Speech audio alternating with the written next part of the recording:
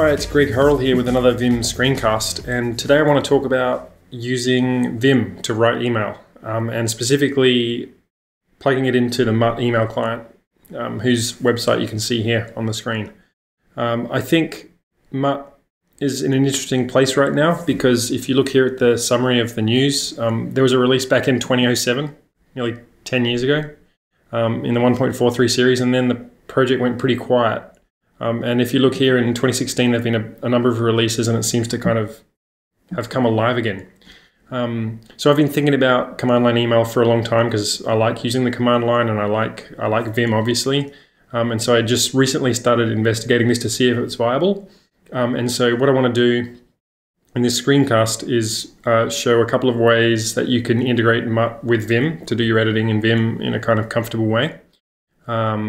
And it's a huge topic, so I'm not going to go into all the aspects because some of the aspects are only tangentially related to Vim, but at least some of the more concrete things I will go into. I guess just by way of reflection, a couple of advantages that Mutt has, in addition to allowing you to implement your email workflow around Vim, is that it's quite fast. Because you don't have to access something like the Gmail web client. You can actually download your mail locally. It's written in C, and so basically you're limited only by the speed of your machine, like how fast can it access the file system. It is Vim-like in the sense that a lot of the key bindings are kind of Vim influenced, and it's pretty configurable, so you can make it feel even more like Vim than it feels out of the box. I think another advantage potentially is security, in the sense that you're not having to evaluate HTML emails using like a browser engine. You're just sitting in the command line reading plain text, and it's fairly well isolated in that sense. You can read HTML email, but a lot of the work is delegated to external processes, so you've got a better kind of process isolation model there. And in theory, being a smaller code base, it's possible that it could be more secure than a conventional email client. I've actually made a note of some other advantages here that I'm just going to remind myself. So we talked about having offline access, I think, because you can download all the email locally. We talked about security, composability. This thing is going to be built out of a bunch of different processes, which you can swap in and out because they communicate via standard channels like IMAP or a local mailbox format called Maildir. And related to that point, we have platform independence, which is that this is all open source. And as long as you've got a kind of Unix-like POSIX-y operating system, you can do this on that, and you're not tied to a concrete platform, which I like the idea of, even though I've been a Mac OS user now for 20 years or something.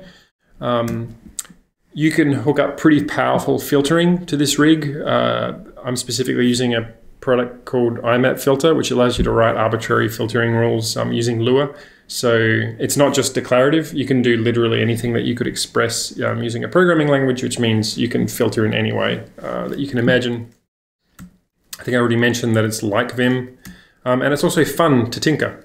However, there are some disadvantages. One is, as noted here, it's not actually really Vim, and so there are a bunch of features that you might expect to be there because it feels so much like Vim, but they're not actually there. So you can't click in the UI in any way. You've got to use the keyboard all the time. There's no notion of focus. So in Vim we're used to having splits. In Mutt you have key bindings that operate depending on what kind of mode you're in, and even though the screen might be visually split into panes like a sidebar and like an index view and a mail view, you can't switch the focus between those views because there isn't really focus. The thing is single threaded, which means that you can only do one thing at a time. So you kind of have to use tmux and work in splits if you want to be able to do more than one thing at a time, which is something that I'll show in a screencast. The other thing is, if you're running all this filtering on your laptop or your desktop machine, when you look at your email on your phone, it's not going to be filtered.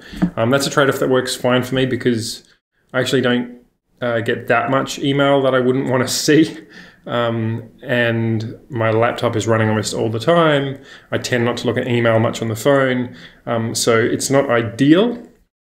but I can certainly live with it. And if I really did care to it, I could actually move the filtering somewhere else, onto a machine that's running all the time. And the other final little disadvantage here is that the Mutt community is a bit smaller and less active than the Vim one.